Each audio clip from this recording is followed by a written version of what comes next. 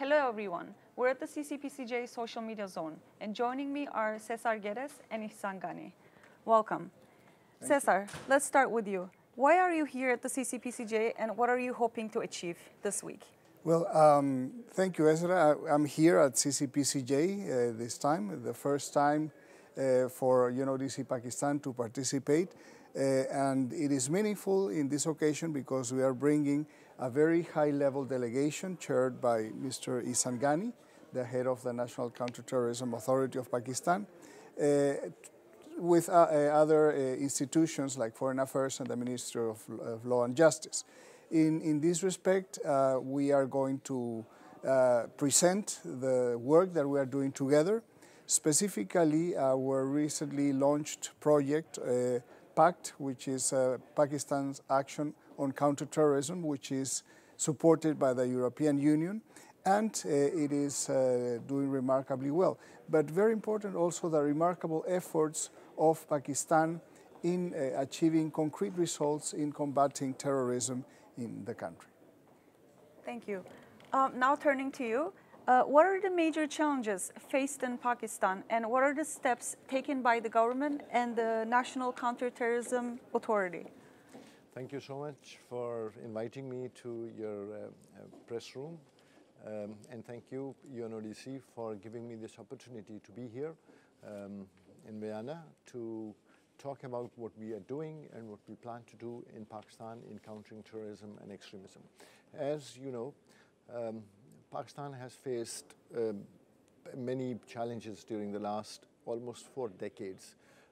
Started with the Cold War, and then the Soviet invasion and the Afghan war, and then the war on terror.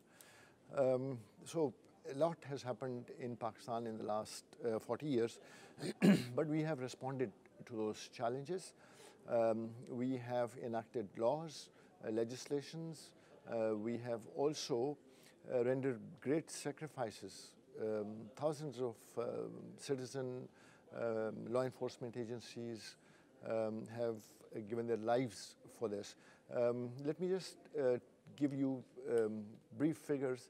In 2010, in Pakistan, there were over 2,000 attacks, terrorist attacks. Last year, 2017, we had about 700 attacks. So there's a drastic reduction in the number of attacks. And these have been possible only because of Pakistan's efforts.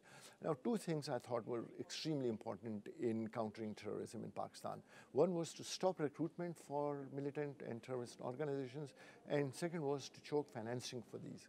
So we embarked upon and we formulated national counter-extremism policy guidelines with the purpose to change the mindset of the people and to stop recruitment for these terrorist organizations. The second was a number of steps taken by government of Pakistan and by NACTA to choke financing for terrorism. And we are extremely grateful to UNODC for its complete support, especially where rule of law and criminal justice system reforms were being implemented. And PACT is a milestone project which we started and is now in progress. And we are planning to take our efforts even further.